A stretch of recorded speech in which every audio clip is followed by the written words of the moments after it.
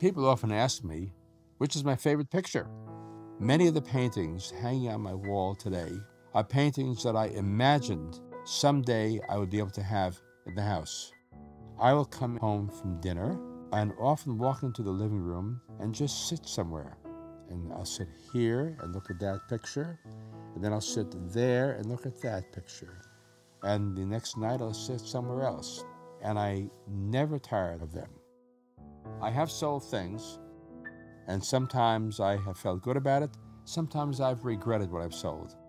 I really prefer to be very careful in what I buy and never to sell.